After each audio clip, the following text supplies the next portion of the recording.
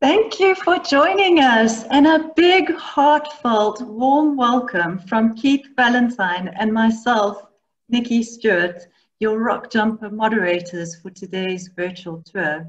We know that many of you are not new to Zoom, but if you are, there is a Q&A box at the bottom of your screen, and any questions that you have, feel free to send to us, and we will answer as many as we can at the end of this webinar.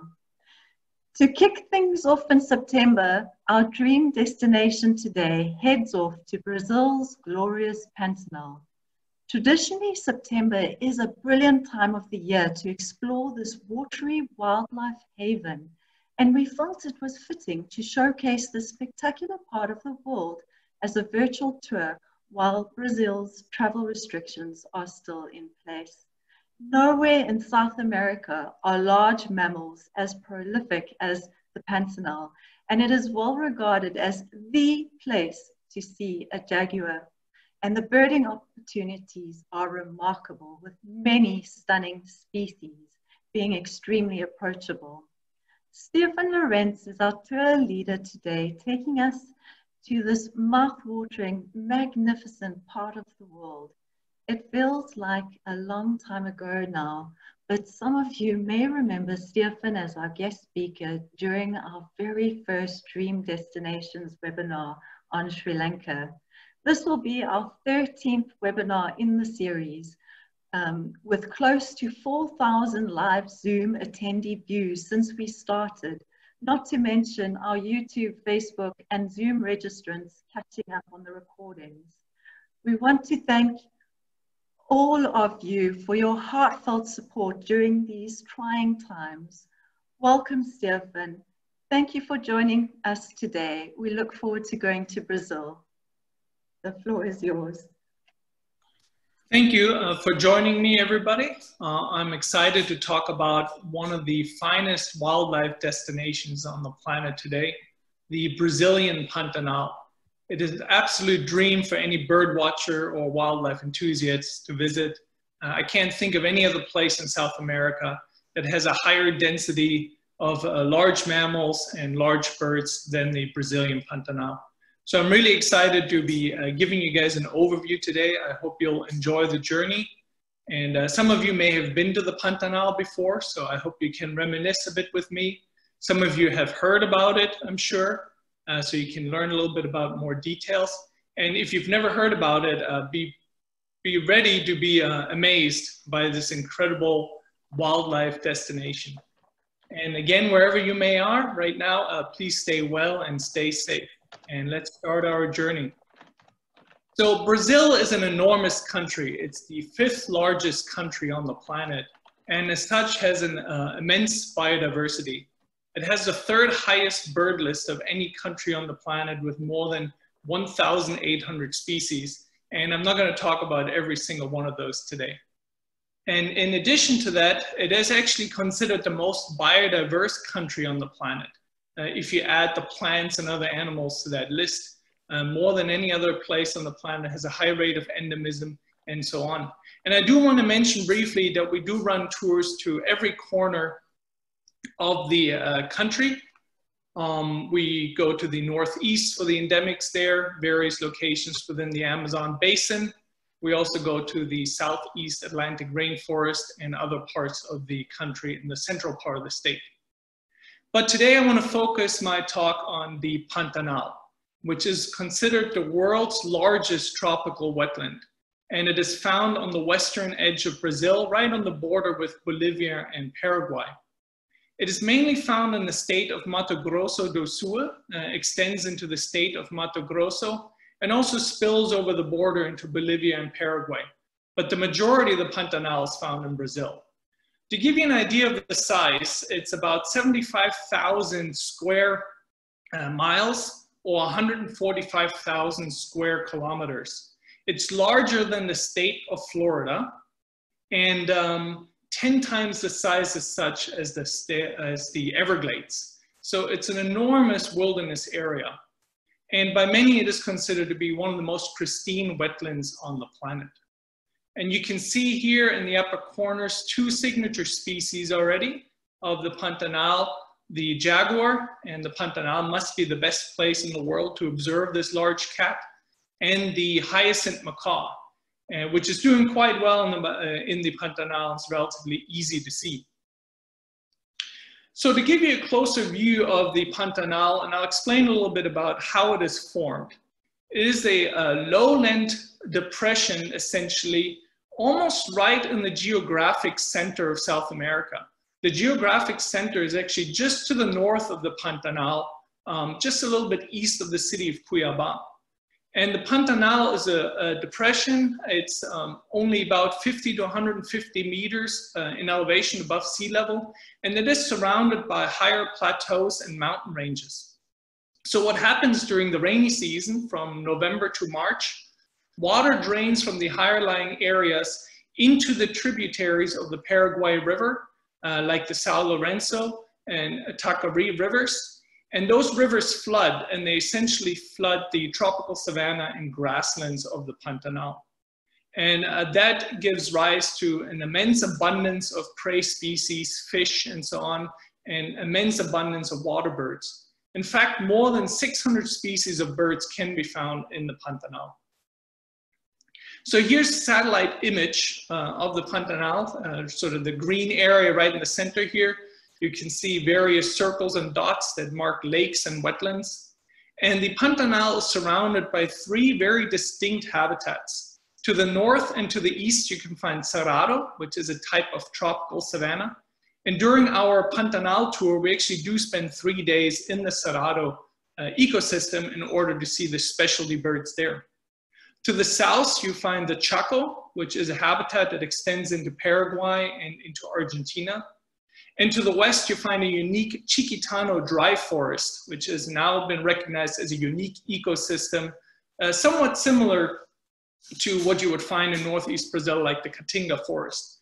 And what's really neat about that is out of those three ecosystems, birds spill into the Pantanal, just adding to the diversity. And while this wetland is considered one of the most important on the planet, shockingly, only 5% of it are officially protected within national parks and reserves. The remainder is actually made up of private cattle ranches, enormous cattle ranches, which still do quite well for wildlife, actually. During the rainy season, an incredible 180 million liters of water pour into the Pantanal every single day, and they flood about 80% of the Pantanal. During the dry season, which extends roughly from June to October, that water drains slowly along those tributaries of the Paraguay River. And the Paraguay River essentially drains this basin, forming one of the most enormous rivers in South America. The Paraguay River itself is 1,675 miles long. So to give you a closer overview of where we actually go on this tour, the tour starts in the city of Cuiabá, which lies about an hour and a half north of the northern border of the Pantanal. It's a large city of about 600,000 people, easily reached via regular daily flights from many of the major cities in Brazil. So it's easily reached from places like Sao Paulo, for example, or Rio de Janeiro. From there, it's just a 2-hour drive south to the small town of Poconé, and there the Transpantaneira starts. This is a 147-kilometer road, roughly 90 miles, that heads right into the heart of the Pantanal. It's a dirt road all the way. And Transpantaneira, as the name suggests, it was originally planned to cross the entire Pantanal. That project was fortunately abandoned. The road floods in the rainy season. There are many bridges that need to be maintained. And now the road actually dead ends at a place called Porto Jofre on the Cuiabá River. And that's right in the wildest heart of the Pantanal, and that's where the highest populations of jaguars occur. But we take this tour in sort of 3 major sections. We spend time in the northern Pantanal, which has the highest diversity of habitats. So there's dry forest, wetlands, forest edge, and so on. And that's where we actually see most of the bird species. We spend time roughly halfway down the Transpantaneira along some of the smaller tributaries where we take boat tours, explore for herons and kingfishers and so on. And then we spend time in the far south, outside of Porto Jofre, in an area called the Meeting of the Waters. And that's where we really explore and spend time by boat to look for the large mammals. So this is the famous start of the Transpantanera, this famous wooden gate.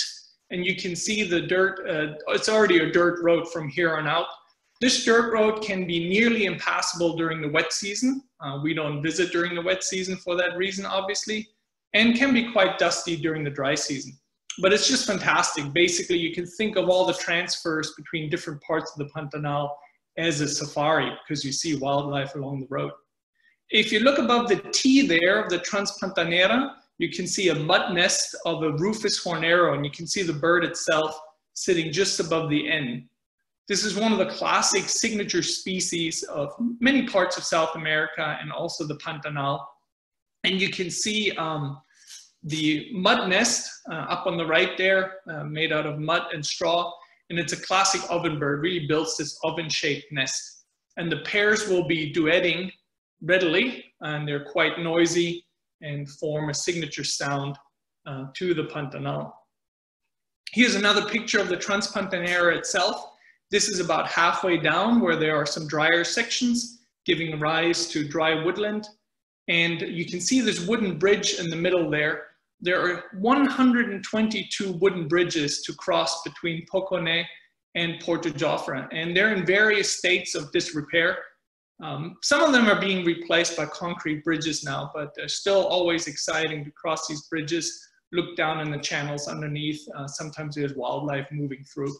And this road is just incredible for wildlife. I mean, I've seen ocelots in the middle of the road in the middle of the day. I've seen anacondas go across the road. So as we're traveling the Transpantanera, we'll always keep our eyes open for wildlife. We can stop essentially anywhere and explore. There's a typical cattle drive. So cattle ranches are the main economic driver in the Pantanal. Fortunately, due to the flooding, the land is not really good for agriculture or other development. That's really what has protected the Pantanal. But it is used for cattle, and there are millions. I mean, in the southern Pantanal, there are more than 5 million heads of cattle. Luckily, conservation groups are working with the ranchers, trying to come up with new systems of rotational grazing to improve the vegetation. They're also stocking some of the cattle herds with water buffalo and bulls, which will essentially protect the cattle from depredation by jaguars, which is one of the main problems leading to persecution of jaguars.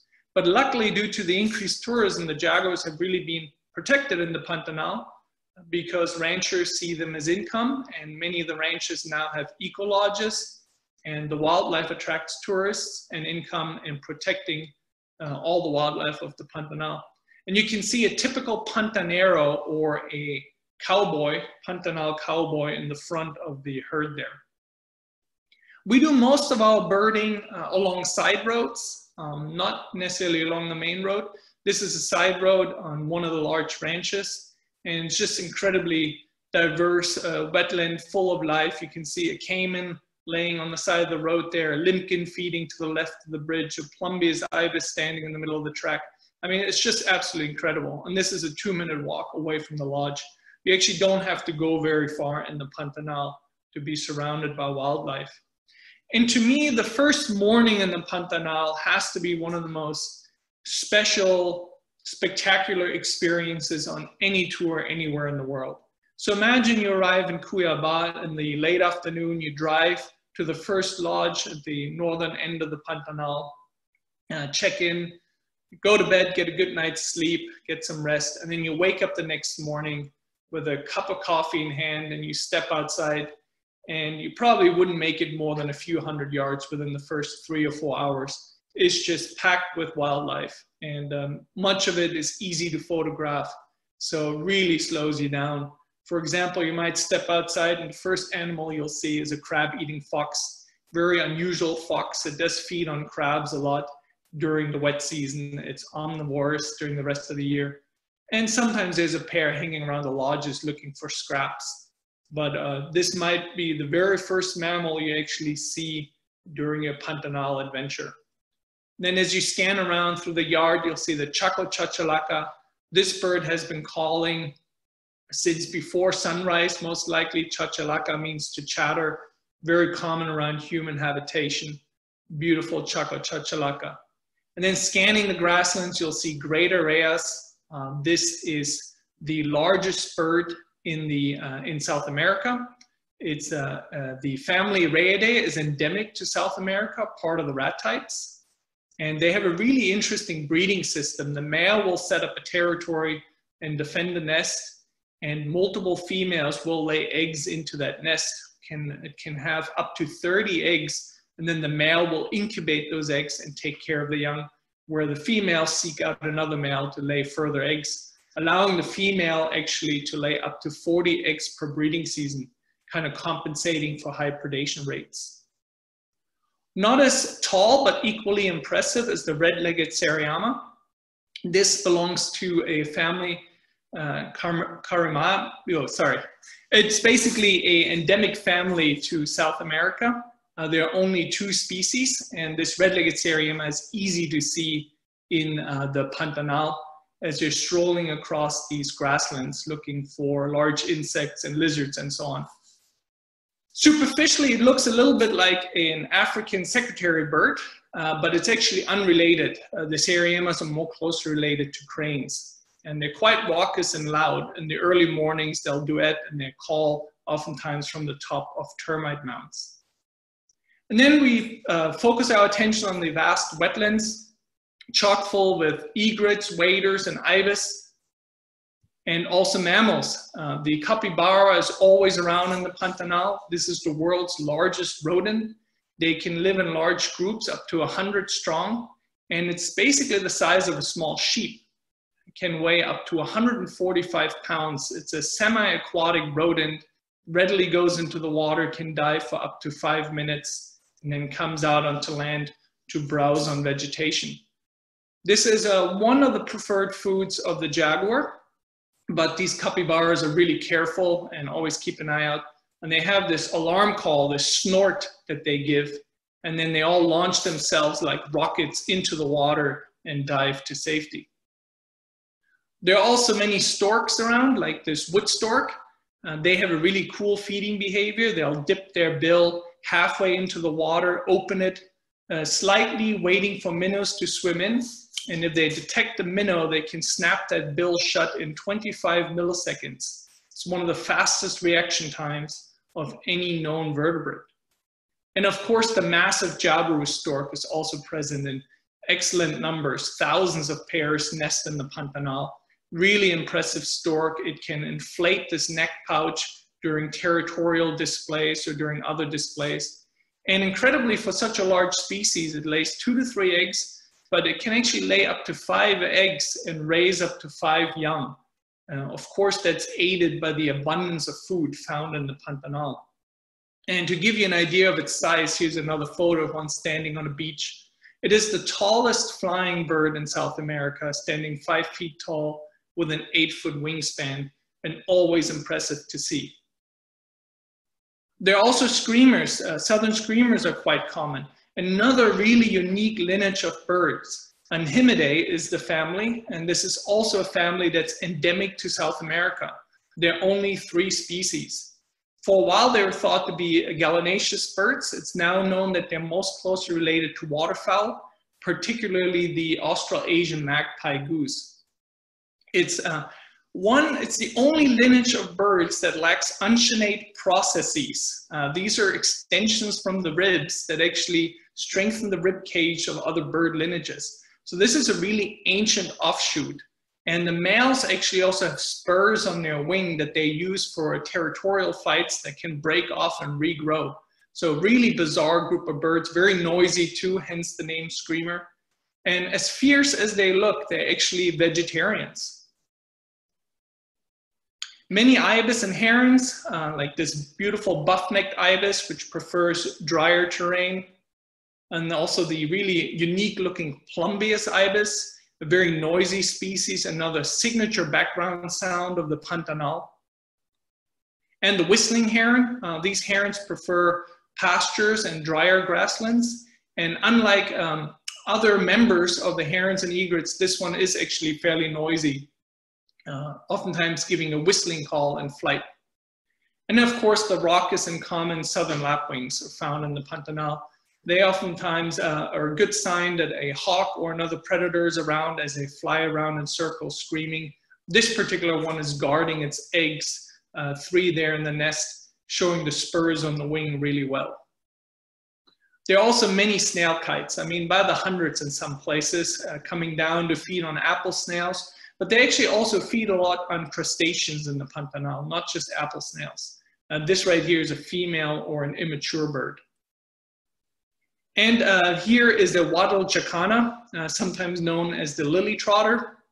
This is another species with a really fascinating breeding ecology. It's polyandrous. So the male will actually build a nest and females will visit multiple males to lay their eggs into those nests. And the male will then take care of the nest and of the young, while the female will actually defend those nests against potentially other females. Another fact that's really interesting is the nests are built on these cups of floating vegetation.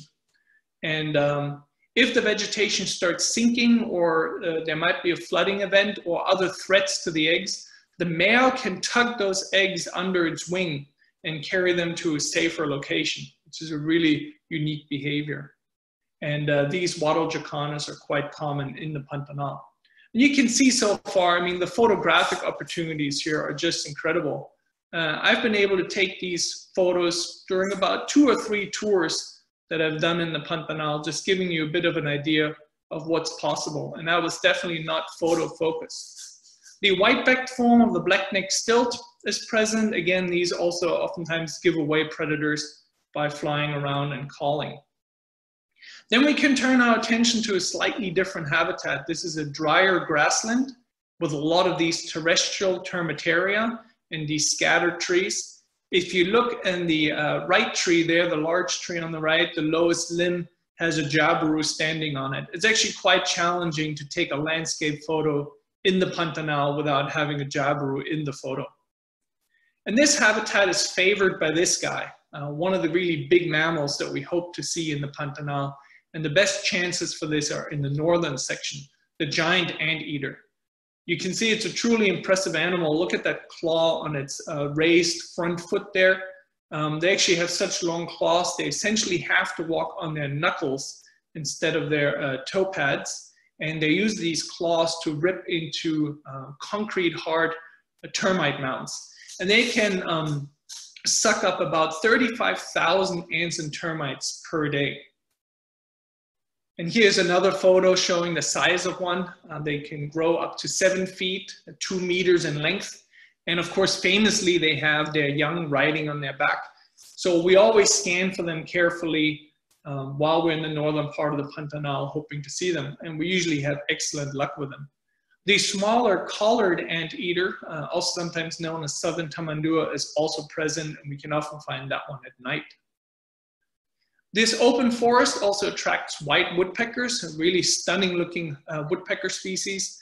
Very bizarre, has broad wings, reminds me a little bit of a Lewis's woodpecker in North America when they fly. They travel around in small groups, and their call sounds almost tern-like. So you hear them flying overhead, you think you have a group of terns coming your way. It's these bizarre white woodpeckers. Another interesting woodpecker that we can find here is the white-fronted woodpecker. This is a species much more typical of the Chaco to the south of the Pantanal, often associated with cacti, but there seems to be a low density resident in the northern Pantanal here. So we always make a special effort to track it down. And of course, to add some color here is the Toko toucan, one of the largest toucan species in the world, fairly common throughout the Pantanal. And scientists now have figured out that these toucans actually use their oversized bill to radiate heat, much like elephant ears. So it increases the surface area of the entire bird up to 50% in some toucan species, and they can radiate heat that way and lose heat, which anecdotally makes sense to me because I oftentimes see toucans sitting out on an exposed perch in the middle of the day while all the other more reasonable birds are hiding in the shade.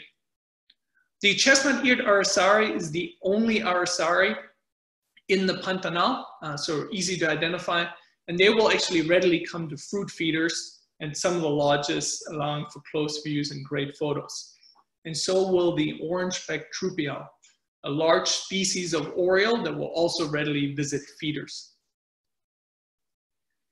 If the feeder setup is near riparian vegetation, near a river, it will attract large numbers of yellow-billed cardinals, a really stunning bird to come in big numbers to the feeders. This is a species that has been successfully introduced to Hawaii, actually. And in a shady spot, we may see the Savannah hawk perched on a fence post. This is a beautiful cinnamon orange collared raptor with broad wings and a short tail, and they mainly hunt small reptiles, small mammals, and large insects. And the Pantanal is also a fantastic place to see great crane hawks, which are quite common here, usually found in the canopy of some of the taller trees. The subspecies here is quite different from what some of you may have seen in Central America. It's heavily banded underneath and has a pale eye versus a red eye. The other interesting thing about this hawk is it has these really long legs, and they clamber through trees looking for crevices and cavities to reach in to extract prey. And their legs are actually double jointed. So they're really flexible to be able to get into these cavities. So in some ways, it is the ecological counterpart of the African harrier hawk. Even the plumage is somewhat similar superficially. And then the noisy and social guira cuckoo. They move around in good-sized flocks. There are communal breeders, so multiple females will lay eggs into one nest, and then the group and helpers will take care of those eggs and the young. Very noisy, about the size, larger than a squirrel cuckoo, so a good-sized bird, often feeding on the ground and readily approachable. And then some other common garden birds around the lodges include things like this rufous-bellied thrush, and white-tipped doves will be strolling across the lawn confidently between the bungalows and the restaurant of the lodges, for example. And in some of the pastures, we can find the yellowish pipit. It has a very distinct descending flight call as it gives its flight display. And this is a widespread pipit found from Panama all the way to Argentina. And since these are the neotropics, flycatchers are of course abundant and highly diverse. There are in fact about 70 species of flycatchers alone found in the Pantanal. Fortunately, many of them are not difficult to identify, like this beautiful white-rumped monjita perched on a termite mound here. Or this one should also offer no identification challenges, the tiny wetland-loving white-headed marsh tyrant. I can't think of many other birds that have this sort of classy plumage here with a jet black body and pure white head, maybe a white-headed woodpecker in North America, but that's about it. Really small flycatcher, smaller than a sparrow, and really fond of wetland areas. In these same wetlands, we can find this unique bird right here, the black-capped Donacobius. They have a really impressive display where they call and they inflate these orange air sacs on the side of their neck, and their body bounces up and down, and they fan their tail and swing their tail left to right. And they are quite common in the Pantanal and fairly widespread in South America and even go into Panama. What's really interesting about them is for a while they were considered to be wrens, really unusual wrens, and now we understand that they're actually part of the Old World Sylviid warblers. So this is an Old World lineage. This is the only member in this lineage. It's a monotypic family that is present in South America. So taxonomically, they're now placed between the locustellid warblers and Malagasy warblers. I mean, that's pretty crazy taxonomic history there, a little bit like the wren tit in North America, which is also the sole member of an Old World lineage. And in the gardens, we can also find the beautiful green-barred woodpecker, which prefers open habitats. And of course, we have our first chances to see one of the most wanted birds and signature birds of the Pantanal, the incredible Hyacinth macaw. And like I said before, due to conservation efforts and protection of the species from poaching, they really increased the numbers and are readily seen in the Pantanal now. This is the largest flying parrot in the world, about 1 meter long. And it uses that massive bill to crack through hard palm nuts that it feeds on. And you can see that yellow facial skin gives it sort of this constant goofy grin. They're essentially gentle giants. They're not even that noisy for a macaw. Oftentimes travel in pairs or small groups, and they will readily come to the ground to feed and to drink water. But one of the most wanted species in the Pantanal, and really impressive. Here you can see a close-up of one peeking from a nesting cavity. This is a natural cavity. They prefer manduvi trees, but certain conservation projects have also established artificial nests to help the species increase in numbers, because it really needs these large old trees, which are being felled, unfortunately, for nesting. And again, you can see this massive bill right here that it uses to feed on its specialized seed. Just an absolutely magnificent, wonderful bird. And they are oftentimes quite approachable, allowing us to get great photos of them. There are more than 20 species of parrots in total in the Pantanal. Brazil actually has some of the highest diversity of parrots anywhere in the world. And we can see about 20 of them in the Pantanal, like this yellow-collared macaw, very small macaw species, relatively quiet and somewhat uncommon, but we do have good chances of seeing it in the northern part here. And then the colorful and beautiful peach-fronted parakeet also trickles in, more typical of the Cerrado habitat to the north here, but occurs in good numbers in the Pantanal also. There are also monk parakeets, which build their large stick nests, and there are also Nunde parakeets in other parts of the Pantanal that we can look for. In addition to this incredible diversity, the other thing that stands out about the Pantanal are just the numbers, the sheer density of wildlife. And it's not uncommon to see feeding congregations like this right here. And I can't think of many other places in South America where you can see this. Here you can see jabirus, wood storks, great egrets, and a few snowy egrets all crowding into this receding wetland. So as the dry season progresses and the water sources shrink, it really concentrates the fishes and amphibians and other prey species, and these birds just crowd in, taking advantage of these situations. And it's not just birds that crowd in, but also crocodilians like these Jaguar caimans. And they will go into smaller and smaller water holes where some people have observed concentrations of 10,000 in one lake. And overall, there are an estimated 10 million caimans are present in the Pantanal. And this is by far the largest concentration of crocodilians anywhere on the planet. And this, surprisingly, is the main prey of jaguars in the Pantanal. It's, I mean, amazing that a jaguar will take on such a fierce-looking animal, but they do, and that's really mainly what they hunt along the river edges. And that's what allows the jaguar population to thrive here, is this abundance of caimans, which in turn are relying on the abundance of fish caused by the flooding, the annual flooding of this basin. Here's just another photo showing another feeding concentration. This is right along the edge of the Transpantanera, and sometimes it's actually quite difficult to make your way down the Transpantanera without stopping every 100 meters, because there's so much wildlife to see, so much to photograph. And again, these are wood storks and jabiru and egrets feeding in a ditch here that's concentrating the fish.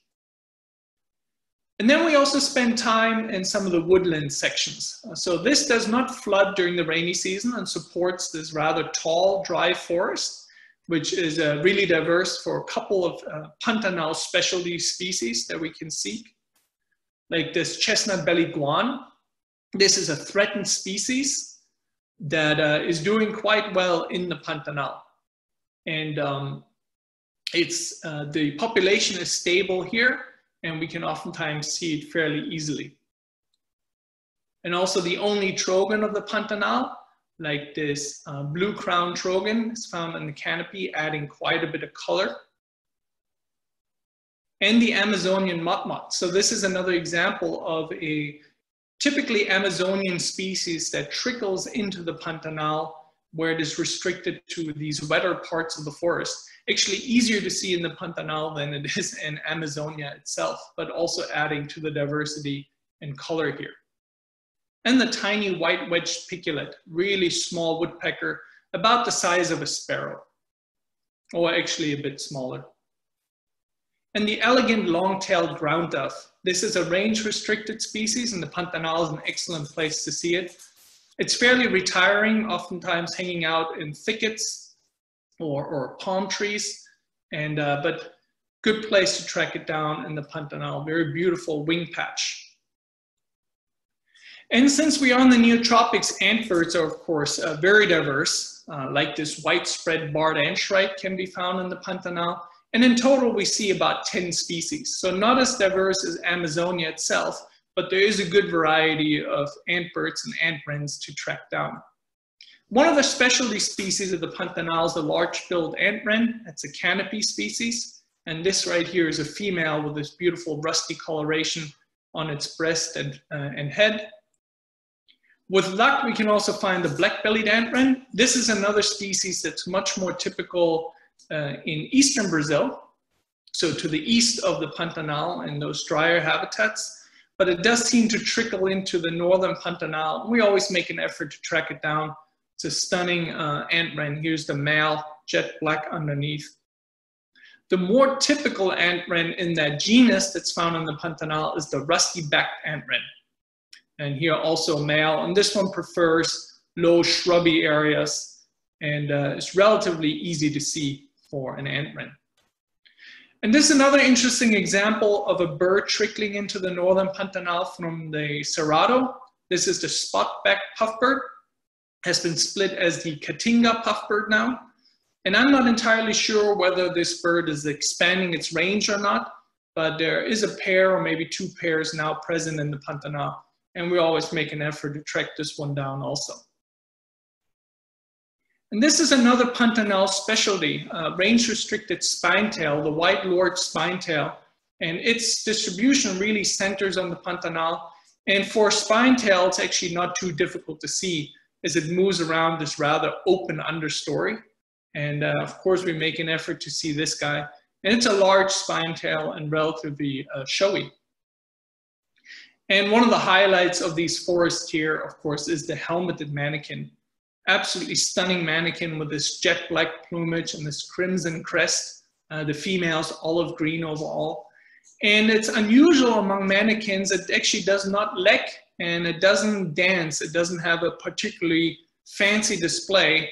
I believe it just relies on its unique, sharp-looking plumage to attract mates. So it sits in the subcanopy and calls regularly, but it does not do any distinct display. There's the incredible red-billed scythebill. The subspecies in the Pantanal has a particularly long and decurved bill, oftentimes follows feeding flocks. But among the wood creepers here in the Pantanal, the great rufous wood creeper has to be the best. I mean, this is an appropriately named bird. It's rufous and it's great. I mean, to see this bird flying through a gap in the trees, it's larger than a jay and then goes smack onto a tree trunk right in front of you, is really, truly impressive. And definitely one species you want to see in the Pantanal, by far the largest wood creeper in this part of South America. And some other ovenbirds include things like the rufous-fronted thornbird, which builds these unique stick nests that are hanging off branches throughout the Pantanal. These stick nests can be a meter in length, built over multiple generations with many chambers and entrances. There are also greater thornbirds which build similar stick nests near water. So you see these stick nests throughout the Pantanal.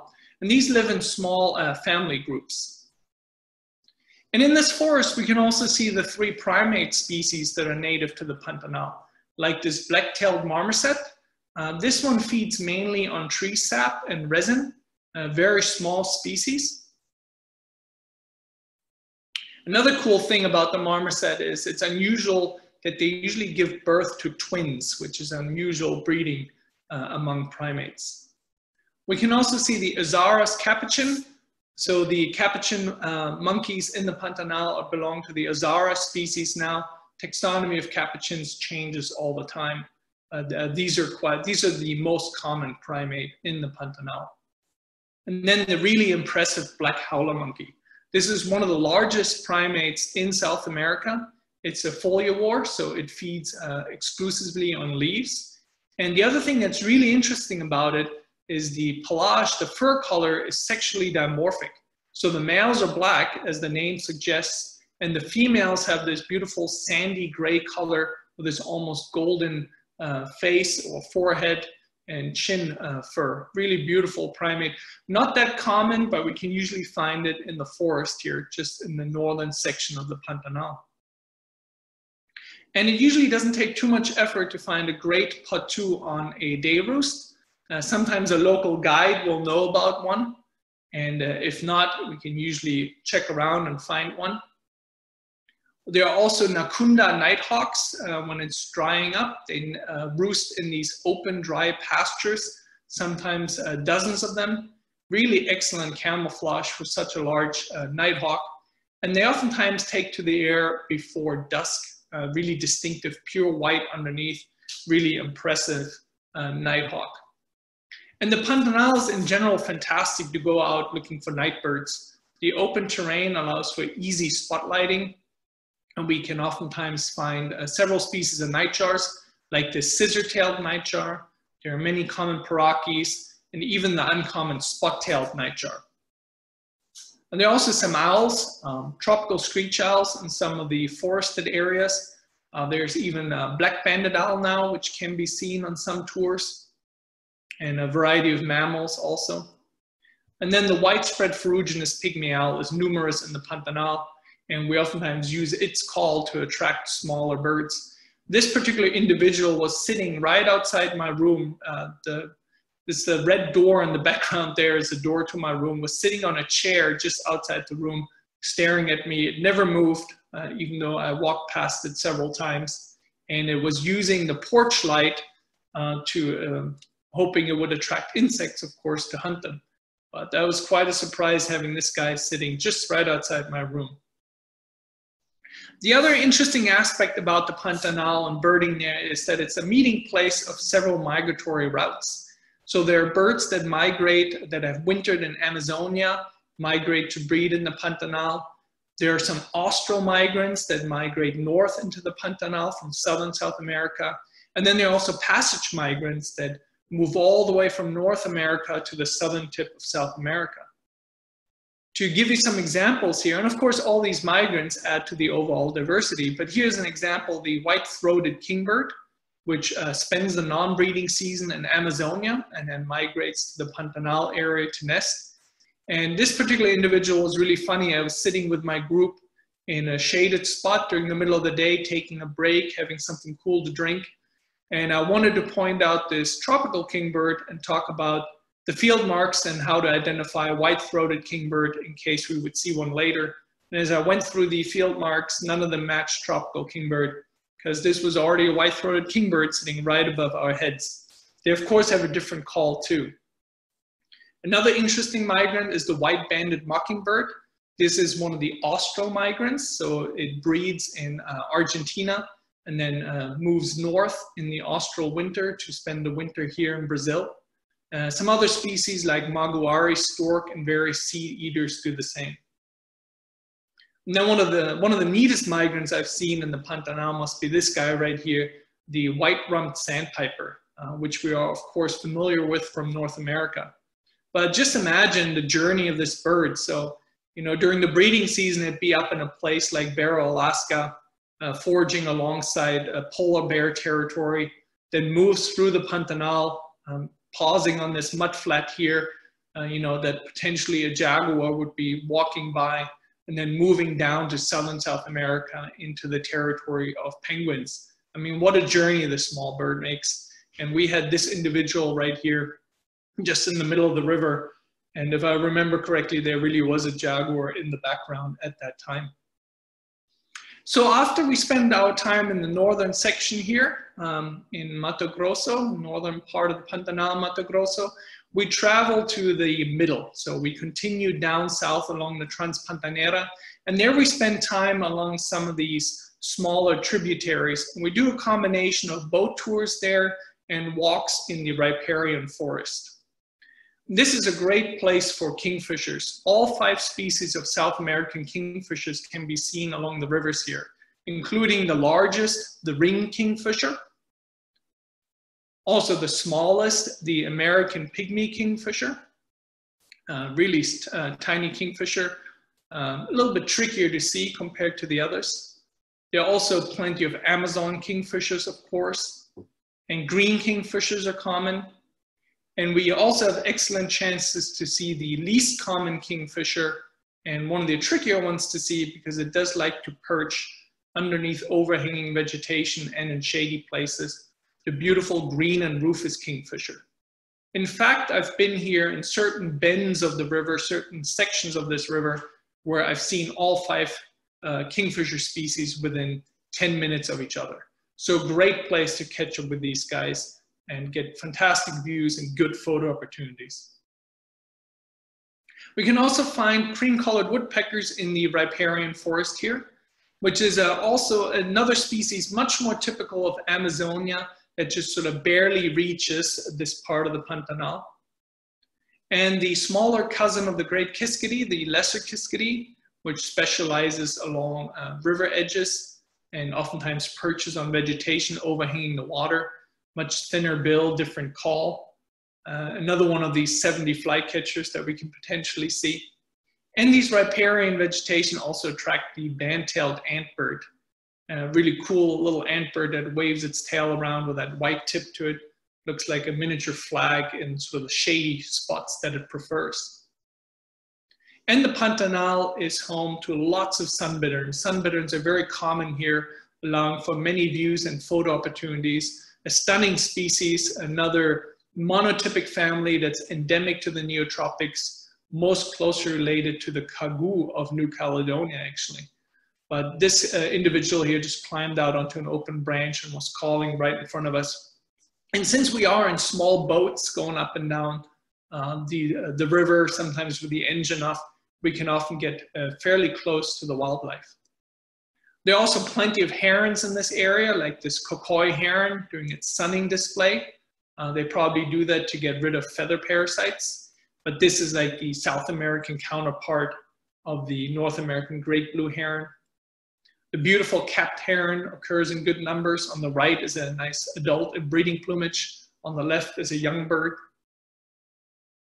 And here you can see why the tiger herons got their name.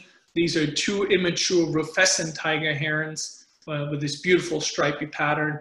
In adult plumage, they don't have that tiger pattern to them, but another stunning species. And rufescent tiger herons, very common in the Pantanal. And so is the boat-billed heron. This is a bizarre nocturnal heron. You can see its large eye there and its oversized bill. They get active at night when they patrol the riverbanks looking for crustaceans and so on. And during the day, they roost in these shady places. So we carefully, with the boat, motor along the river there, looking into these areas, hoping to catch one on the roost like this one. And then the absolutely stunning Agami heron is also present. And the Pantanal is actually a great place to catch up with this heron. It is widespread, but always low density. And particularly during the dry season, as the water in these rivers recedes, these herons come out of the shady tangles that they prefer and much easier to see. This right here is a young bird. It doesn't have that greenish, bluish body plumage with these silvery laces on the neck, but nevertheless quite an impressive bird with this massive bill. And the Pantanal is also a great place to come to grips with the zigzag heron.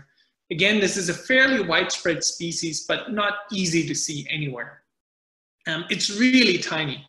I've actually seen this bird quite a distance away from water in the middle of the forest, where it can sometimes even hop around the canopy. You can almost mistake it for an oversized ant shrike bouncing around a tangle. But the Pantanal is a great place to see it. It calls mostly before dawn and at dusk. So one way to locate it is be out on the river at dusk and listen for it as this muffled hoot call that it gives, and then track down the area. Occasionally we can even find it after dark by spotlighting along the river. But a truly bizarre little heron with this amazingly beautiful zigzag pattern. This is an adult right here, and always a treat to see.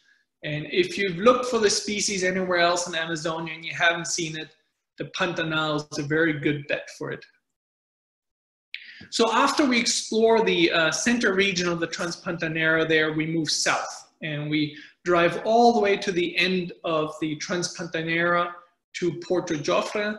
And that's where we spend our time exploring the rivers there by boat, doing boat safaris, looking for large mammals. On the way there, we stop at a place called Campo de Jofre, which is a great place to see this stunning species, the scarlet-headed blackbird, which prefers these vast papyrus swamps. And in addition, we can see things like subtropical Doradito here, Maguari stork, and various rails and crepes. With luck, we may even come across the endangered marsh deer, one of the largest deer in South America, with this really unique black patterns on its legs. And this is another threatened species that is doing fairly well in the Pantanal, thanks to the wildness and relative protection of this area. So once we're in Porto Jofre, we do most of our exploring by boat. And no matter how you actually stay in Porto Jofre, everybody visits roughly the same areas. So there are lodges on land, and then there are also these houseboats, which have been converted into lodges that are permanently anchored, or at least for the season they're anchored here. And it's possible to stay on these houseboats and then get into these small open boats to explore the rivers. And this is what it looks like. So again, this area is called the meeting of the waters because there are 3 rivers that come together. And we, in the mornings, we go upstream, and then in the afternoons, work our way back downstream. And just a beautiful area, and we're going along scanning the trees and the banks and the river edges for mammals and birds. And it's just a spectacular experience because anytime you come around a corner, you never quite know what to expect. For example, this is one of the best places to see the giant otter. This is one of the largest mustelids on the planet. They can grow up to 1.7 meters, truly impressive animals. Very social, they live in family groups. They have dens up on the banks of the river. And they're also quite noisy. More than 20 distinct vocalizations are known. And take a look at that set of teeth right there. And that's what they use to hunt fish, of course.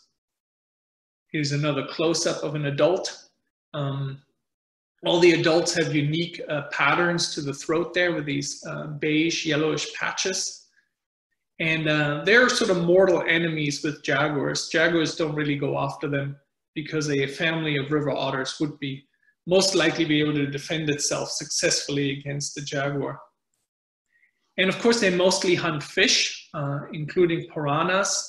And in this case right here, you can see this adult was successful in catching a sizable catfish. The other large mammal that we can see in this area is the lowland tapir. This is the largest native herbivore in this region, can weigh up to 500 pounds. Also quite aquatic, can dive readily, walk along the bottom of the rivers. And here's an animal out of the water, give you an idea of its size. Truly impressive. Not super common in the Pantanal, but we can usually see 1 or 2. And then, of course, we always keep our eyes out for the big cat. This is really one of the main draws for anybody to the Pantanal. And we are really in the heart of the range of the jaguar. And you scan along the river and you can basically, you're expecting, you're hoping, you're waiting for a jaguar to pop out its head out of any shady nook or cranny or behind a tree. And more often than not, that is exactly what happens here. Due to the protection here, there are hundreds of jaguars in this area. Nobody has an exact population estimate, but they are very common, and the sightings are very, very likely. Here, one just popped out its head from the riverside vegetation, looking at us as we go past in the boat. But there are big cats, and cats do spend a lot of time resting, lazing around, and sleeping. And particularly during the middle of the day when the temperatures are high, They will find a shady spot and they will just rest up. And there are some jaguars that I've observed there. You see them in the morning sitting in a spot, you come back 3 hours later and it's still in the same spot. This right here is a male. You can see the head is very large, and the jaguars in the Pantanal are some of the largest jaguars on the planet because of that abundance of prey.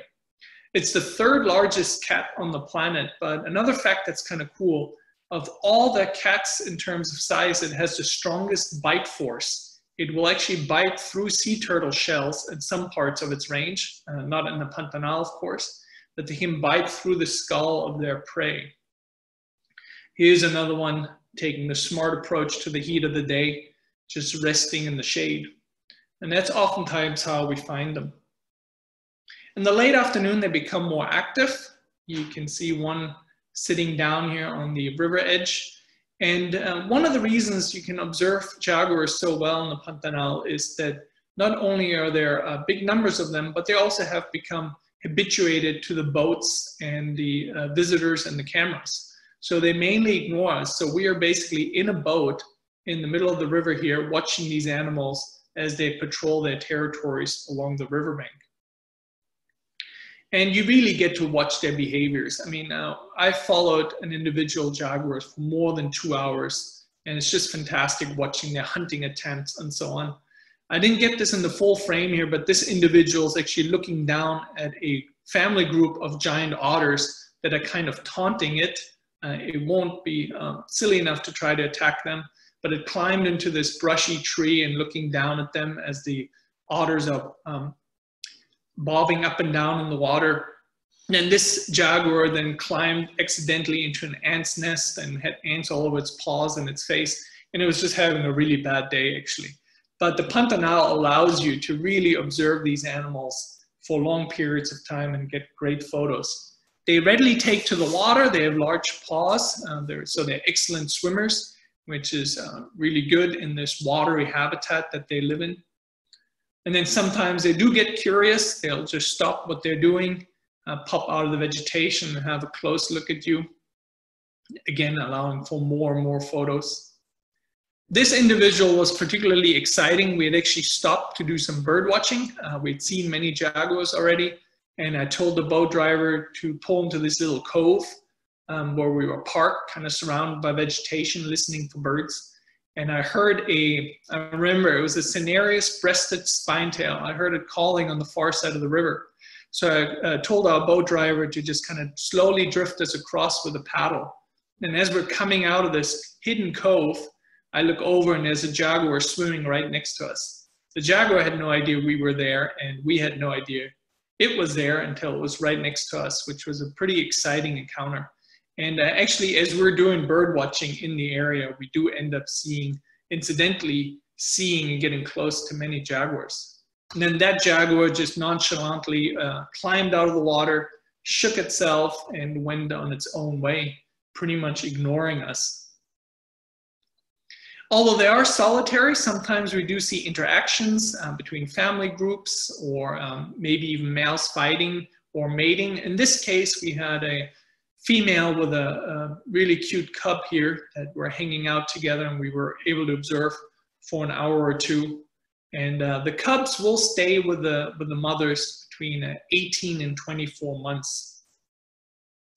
But most of the time, we see them moving around in the late afternoon, which is perfect light for photography, and they patrol the riverbanks because that's where the prey is concentrated. So again, they mainly look for caimans and capybaras. They're not the most successful hunters. Most hunting attempts I've personally witnessed were unsuccessful. The only successful hunt I've actually ever seen was one surprised a capuchin monkey that was drinking down by the river, which is not usual. But so they'll basically prey on anything they can get, but they do focus on caimans. There's actually one particular female jaguar now that has taken a specialized approach.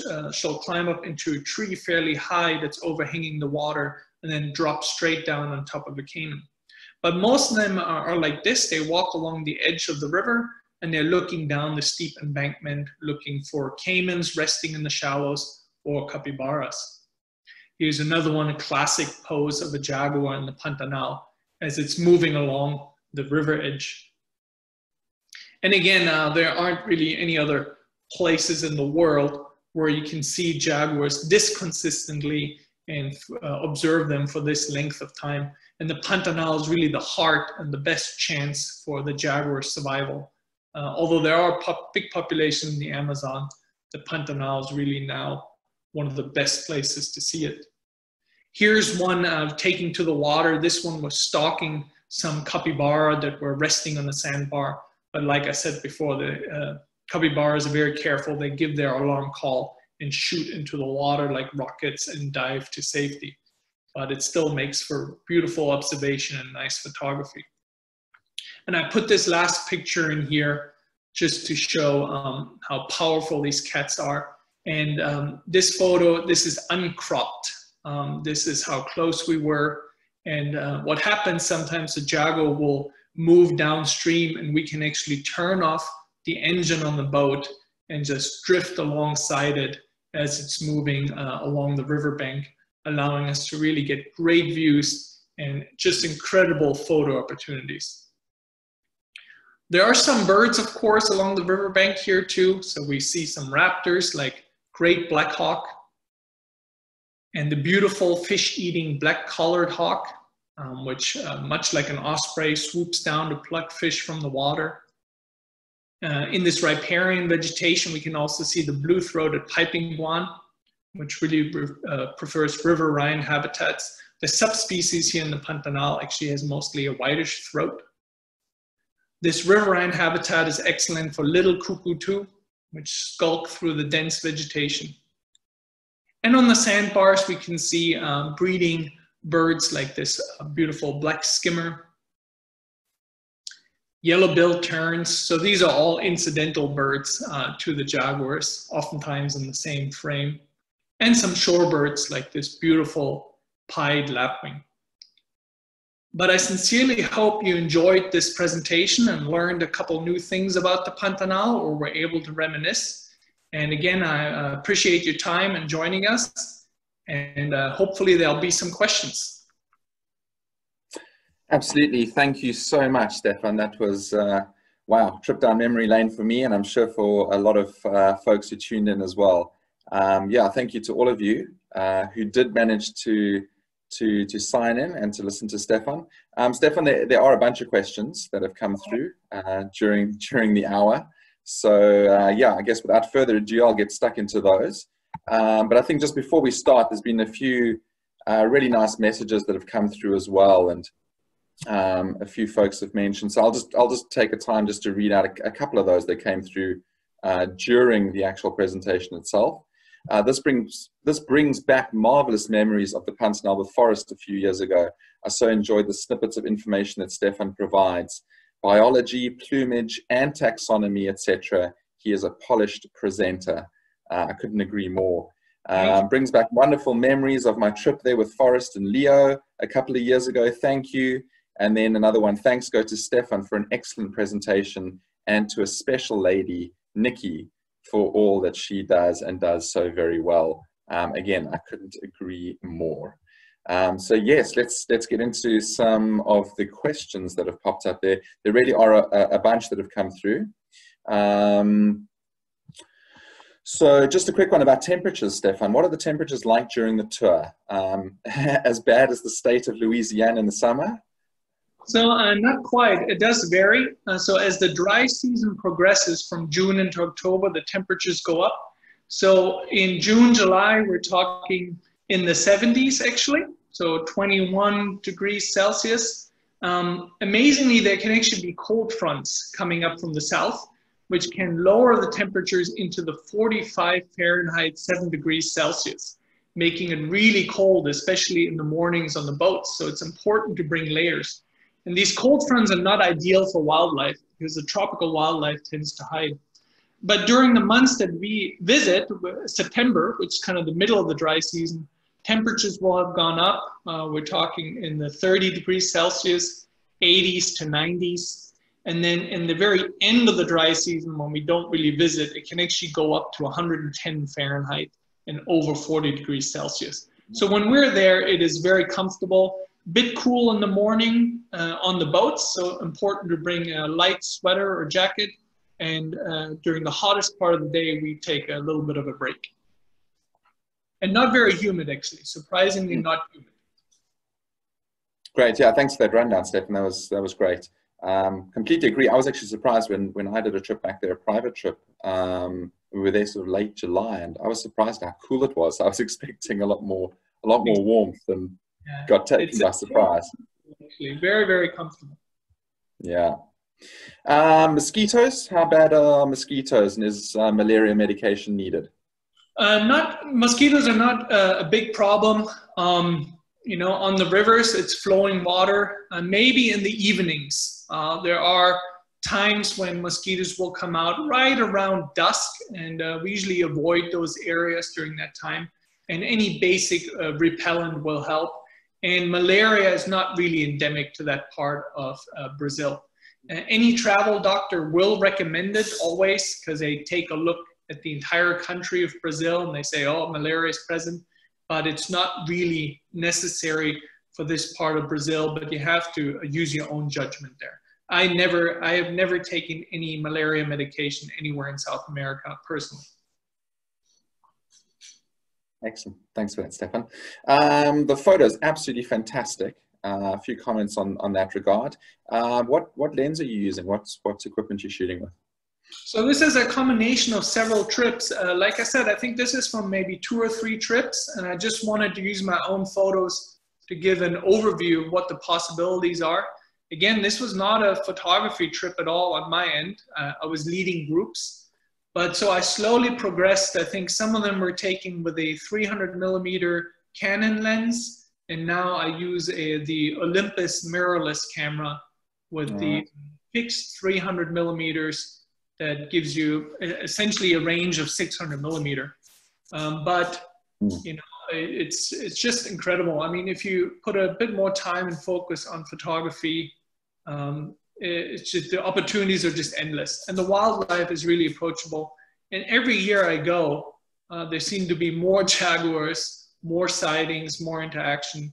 It's really, really heartwarming and a positive thing I've seen there with the ecotourism really boosting the populations of jaguars and protecting them. Yeah, it's a special place. I think you hit the nail on the head there. It's volumes that kind of, yeah, really capture you when you go there. Just the sheer volume of species and the numbers. It's pretty incredible. Let's have a look over here and see. When are you next touring there, Stephan? When am I next touring there? Personally, I actually don't know. I should probably check the calendar. Things are always a bit up in the air, obviously, right now. I know my next trip to Brazil is, I'm doing the Northeast Endemic, the mega there. I don't know when I'm next returning to the Pantanal at this moment.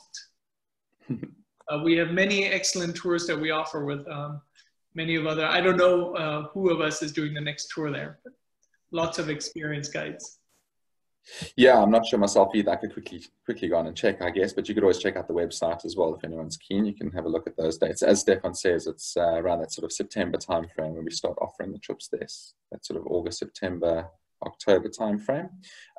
Best places to see maned wolves, Stephan, and you know, does Rock Jumper go there, and what are the chances of finding them and sort of viewing them? So on this particular tour, the Pantanal tour is combined with a visit to the Cerrado, the Chapada Guimarães, which is a mountainous Cerrado area just to the east of Cuiabá. And maned wolves are present there. Actually, one of the lodges that we frequent has regular sightings of it, but it is by no means guaranteed. It is an uncommon, pretty shy mammal. There are other parts of Brazil, like Emas National Park, which probably is better for a maned wolf sighting. And there's even the famous monastery in one part of central Brazil where the maned wolves come every night because the monks have been feeding them for years.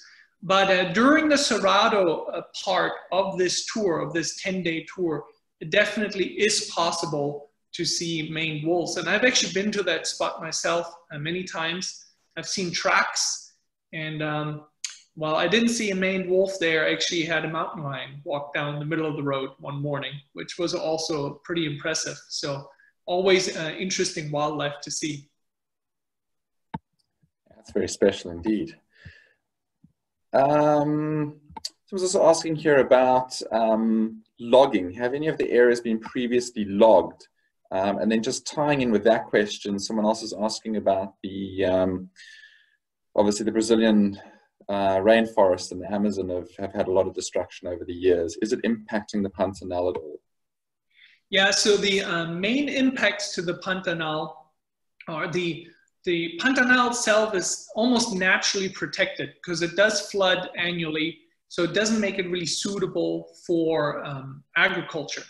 And cattle ranching kind of is a sort of a mild use of the land, so it kind of goes hand in hand with wildlife.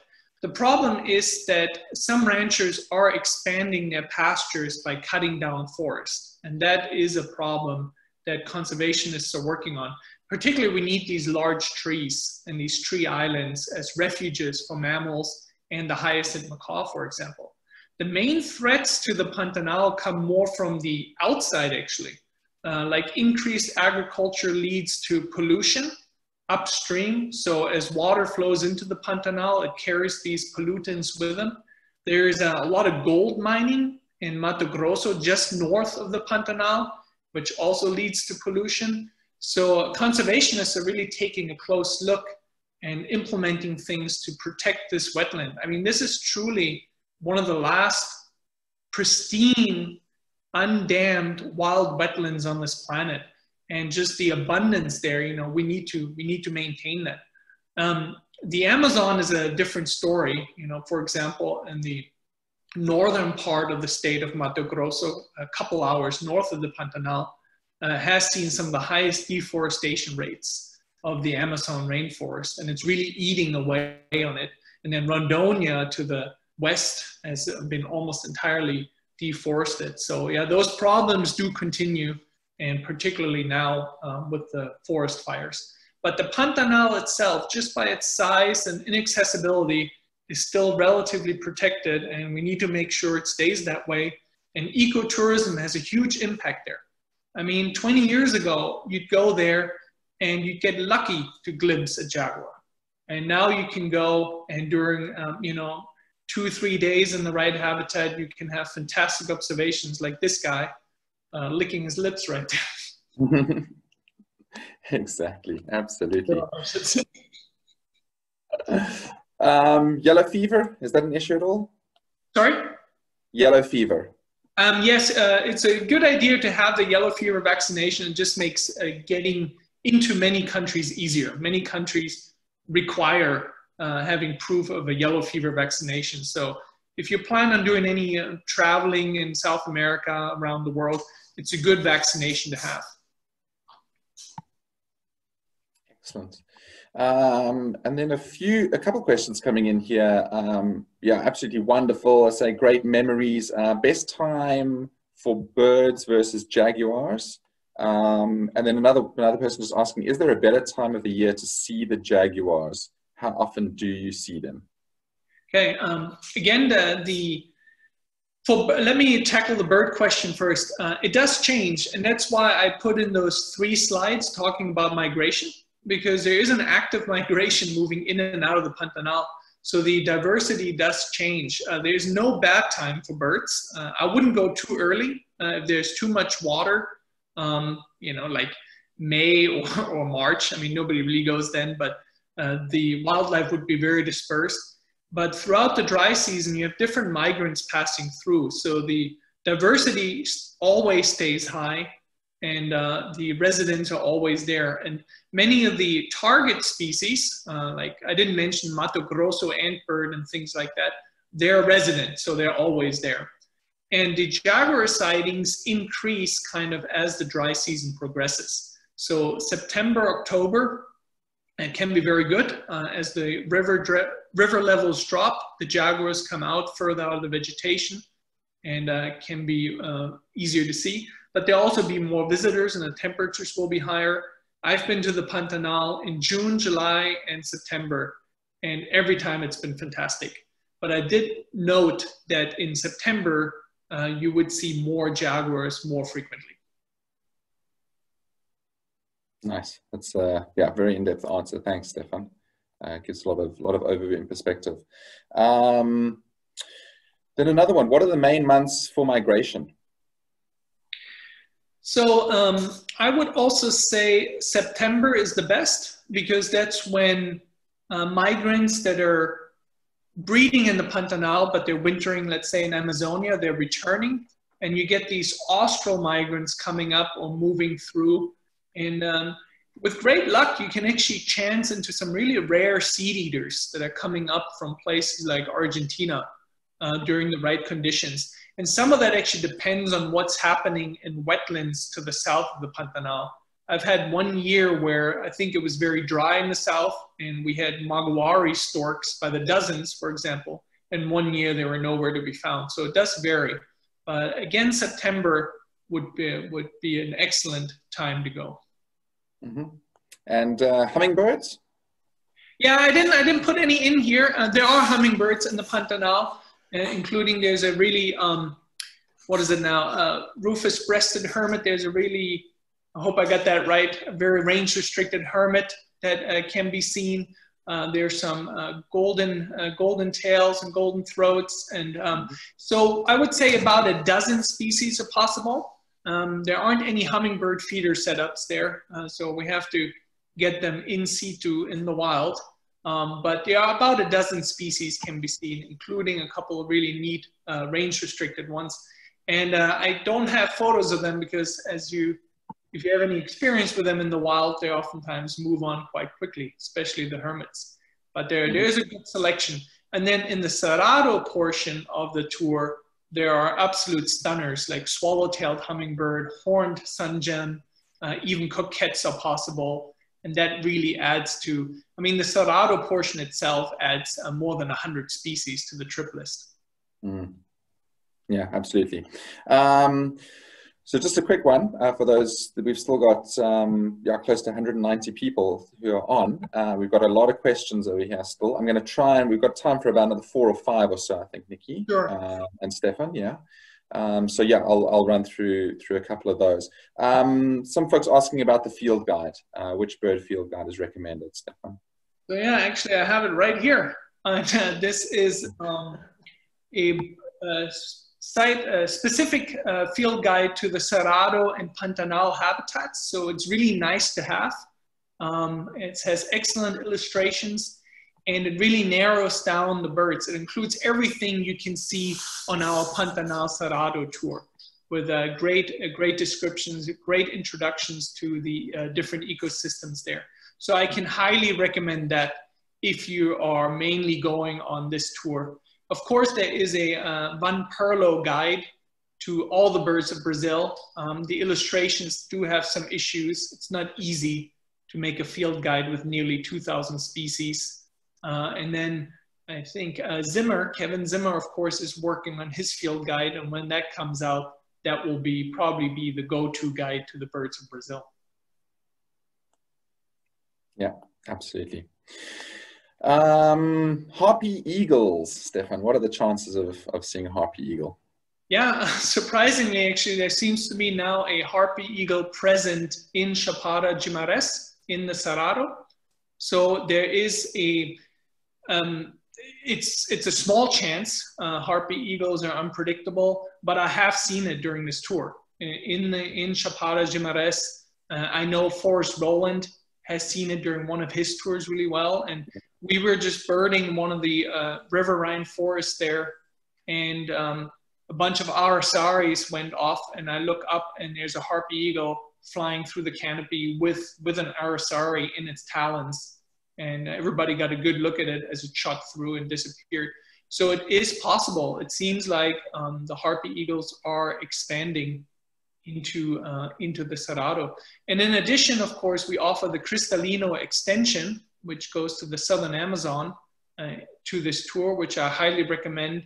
And there are also good chances of harpy eagles there. During one tour, I remember we had 2 sightings of harpy eagles, one in Cristalino, one in the Cerrado, and 1 sighting of crested eagle. It was a very, very lucky group. That's for sure. Oh, fantastic. It's very, very special birds to see those. All right, and then finally, just how many species are usually seen on the trip, and how many days is the trip into the Pantanal? So the Pantanal and the Chapada Guimarães trip are 10 days. So about 7 days in the Pantanal and 3 days in the Chapada Guimarães area in the Cerrado, all starting and ending in Cuiabá. And then, of course, there's a nearly a week-long extension to the Cristalino area in the Amazon. So it's a little tricky to say because we always do that trip combined with Cristalino. And that combined trip with the extension and the main trip garners, I mean, almost more than 500 species. I mean, almost 600 species in some cases. It's a massive bird list. So I would say the Pantanal Cerrado tour itself, more than 300 species, more than 350 species, for sure. Mm-hmm. Fantastic, folks. That brings us to the end. Nikki will close off for us, but just from our side, thank you all for joining us. And Stephan, absolutely wonderful. Thank you for putting it together again, Keith and Nikki. Yeah, no, thank you. Thank you, Keith, and everyone for the superb Q&A. And a massive thank you, Stephan, for another excellent webinar. It's easy to see why guests have commented in the past on your upbeat personality and have loved not only that you are a great birder, but that you are thoughtful with top quality people skills. Next week, join us as we take a midweek virtual getaway to a tiny country of Israel, which is well known within birding circles as its incredible, for its incredible migration spectacle, where thousands of raptors pour through islets and other locations, offering a truly mind-blowing interaction with the natural world. Join Rock Jumpers tour leader Yoav Perlman as he showcases his remarkable home country with an exceptionally rich history to augment the birding experience. Yoav will give us a wonderful, in-depth understanding of what one can expect and enjoy within the borders of Israel. These webinars are offered free of charge, but if you wish to donate to our tour leaders unable to work, the GoFundMe donation page is still open and the link can be found in your chat box.